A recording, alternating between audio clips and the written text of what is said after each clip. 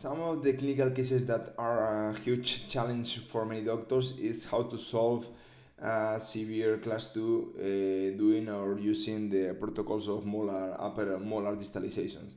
And I can tell you that the protocol of upper molar distalization works really well when you control really well what is the biomechanics and what is the real and the good sequence of movements to get the final results.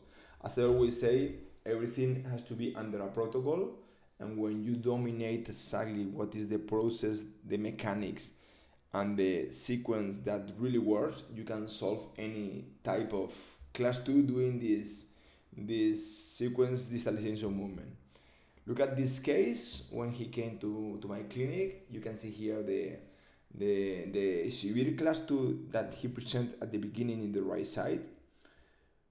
Also, you can see how the torque in the upper incisors is negative, and a challenge in this case is that at the beginning of the case we have a really severe class 2, but we don't have over yet. So something that we have to do and to work at the beginning is not only we have to think not only how to solve the class 2, also we need to think about how can we obtain a good overjet that will allow us later to solve the class 2. Also look at the huge deviation of the midline. The upper one is deviated to the left about more than 4 millimeters. And this is the real situation we see at the clean check in the perpendicular view, where you can see that the class 2 that we have at the beginning in the right side is a severe and complete a full class 2. The protocol that we are going to use is my protocols about upper molar distalization, where you can see here in the video we're going to distalize more than 6-7 millimeters in order to get a good class 1. And I will tell you in the program what are the attachments that you have to put in the mouth to get this result. What did you have to use for anchorage? What type of elastics that you have to use? So you can see here that everything and any single movement that is done in the clean check is done by under a movement.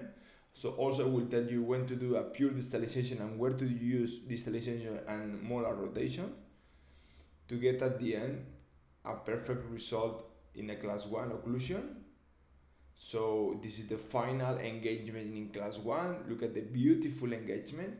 Also look at how we obtain and improve the torque of upper incision to get a perfect relationship with the lower one.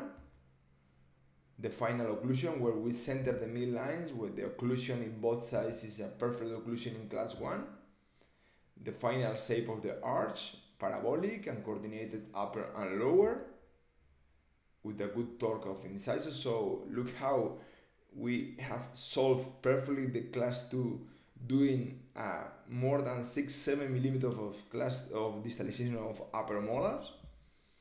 This is the beginning of the situation with the negative torque in incisor, with negative torque in premolars, where the upper midline was deviated, where the upper canine were absolutely collapsed, blocking the lower arch, and the modification to this beautiful class 1, imperfect occlusion in class 1.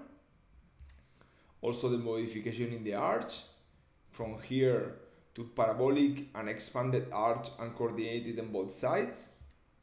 And at the end, a full mouth smile. So all these protocols and much more, details about attachments, details about sequence of movement, details about everything is what you're going to learn in the program. Thank you very much for being a part.